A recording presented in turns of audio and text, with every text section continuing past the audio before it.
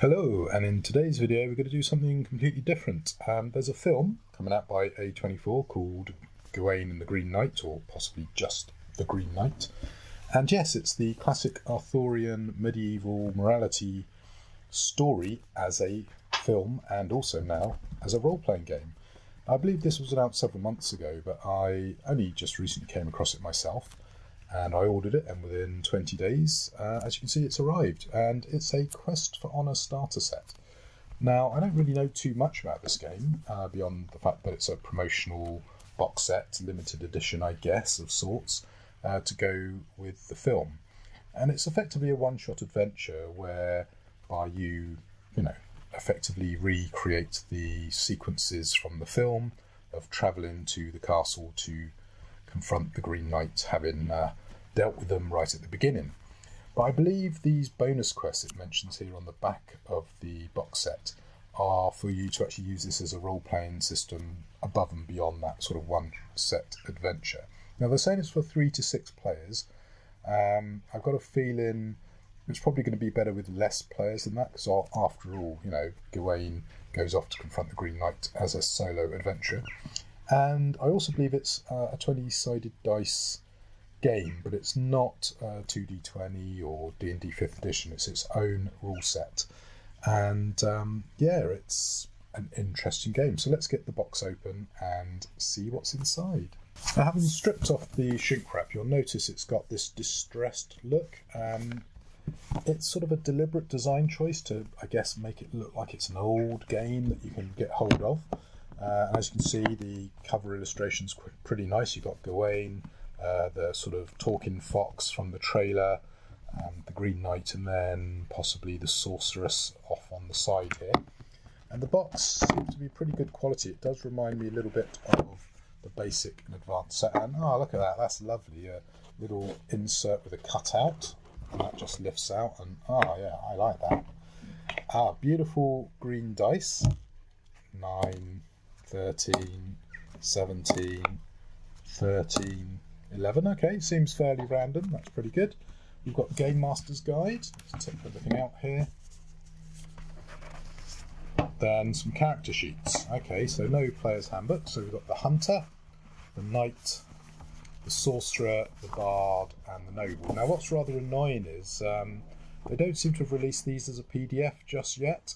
There are ways of getting hold of PDFs of it, I believe, which are probably nefarious copies. We've also got a nice little map to explore as well.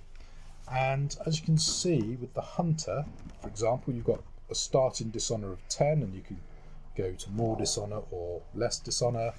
You've then got your abilities of Courage, Might, Intellect, Cunning, Charm, with some sub-skills, some background questions, some virtues and vices. You've got to pick one of each, and then some special moves, and you get to choose one. So Stealthy Strike, Predator, Eagle Eye, Grim Dedication, and then a little space for inventory.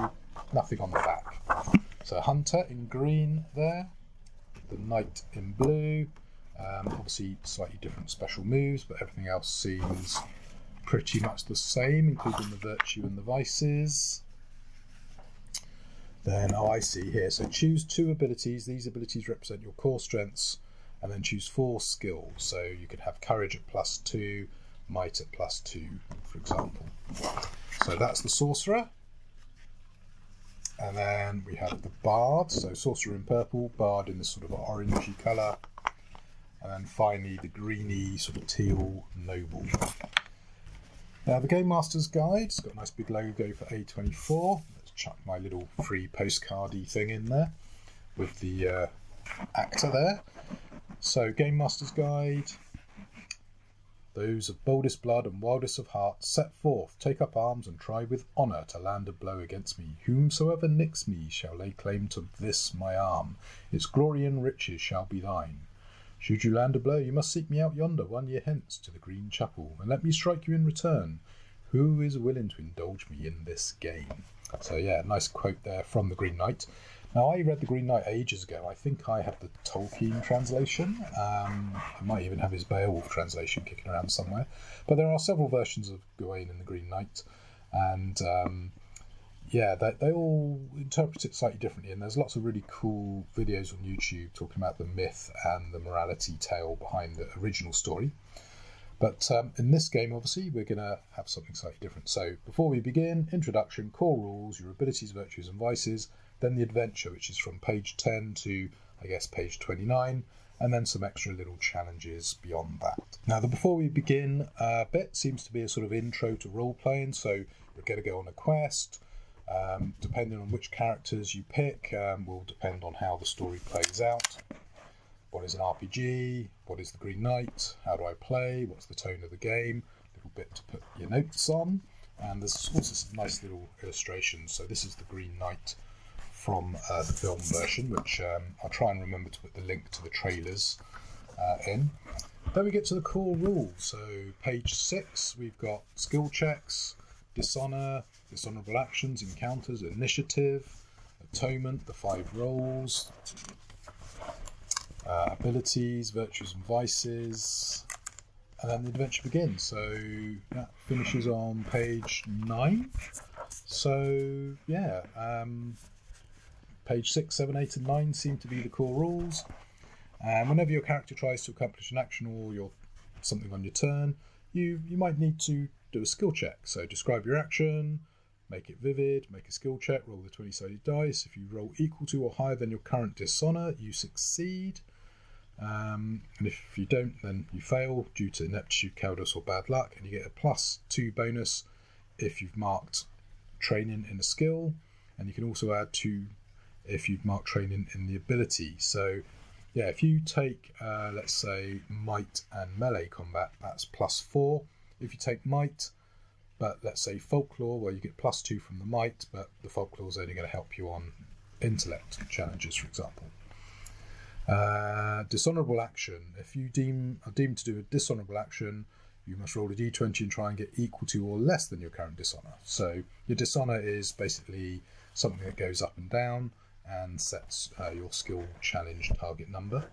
So in the Green Knight, so if you attempt an honourable action and fail, you can suffer a point of dishonour. If you attempt an honourable action and succeed, you can remove a point of dishonour. And if you attempt a dishonourable action and you get a dishonour point regardless of whether you succeed or fail. So at the start of each initiative,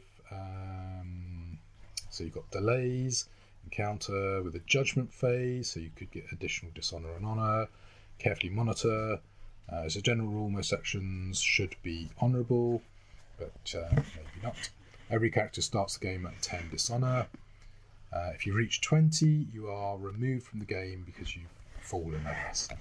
So dishonourable actions: striking or harming an innocent, striking or harming an unarmed foe, running away from battle, use of a trap, trickery or deceit, needless destruction or death, using poison of any kind for any purpose.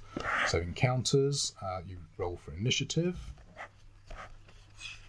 Atonement, so between encounters you can spend honour to elevate the esteem of their fellows, so you take 3 dishonour points to remove 1 from another character. Okay, that can be pretty nasty. So the 5 roles are knight, master of military might, noble, a duke, somewhere between a common and a king, back into the feudal system, do not abuse your power, hunter, an expert on life in the wild, sorcerer, a magician, or someone who commands forces beyond the understanding of those around them, avoid those who would brand them as a heretic, and the bard, a performer, sort of travelling artist, and supports those around them. So your abilities, so courage, sense of presence, might, strength, speed and combat proficiency, intellect, logic and reasoning, cunning, common sense, charm, social prowess. So you get your 4 skills, talks about what the various skills do. So for example, folklore, this skill is used to recall information that is contained in old world tales and fables. This information is usually vague, but more broad-reaching than mystical knowledge. Know the lore, weakness of magical creatures, recall the name of or a story about an individual, remember a curious tale about a particular location. Whereas mysticism, used to recall magical information, so know the identity of a magical creature, identify a magical item, recognise particular spells and how to deal with them.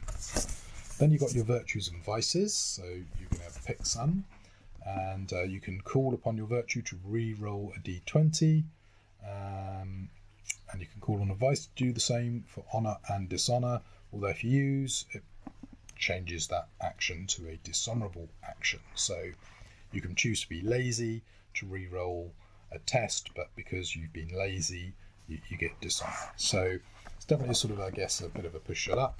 So as the GM, let your players introduce themselves, and then we go through the adventure. Well, because that's the main bit of the book, I'm going to skip past that. So we get to the conclusion where we have the confrontation with the Green Knight, and then we've got the A24 challenges. So we've got the Black Opal, the Winter Festival, and the Drunken Keepers, and these are basically just like story seed ideas. So it's a pretty basic game and potentially fairly limited in scope, but yeah, I think as a box set to tie into the film, that's pretty nice, and I'm going to have to go off and have a read of this, and I'm looking forward to playing through the one shot.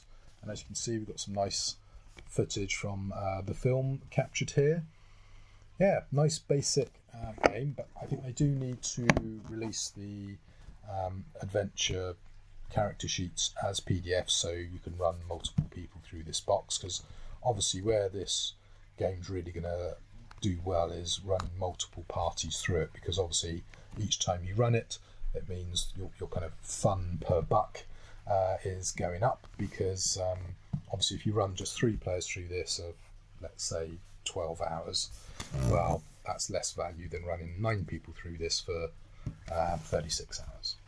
Anyway, I hope you've enjoyed that quick look at the game system. I might return to this once I've had a read and possibly even a run through, and I love the fact that this game exists, and I hope they do a bit more with it actually, because it is an intriguing system. That honour versus dishonour thing, I could see you could convert that to a magical game system where instead of honour it's like corruption, and use a sort of Symbarum, casting magic gives you corruption, and doing good deeds gets rid of corruption.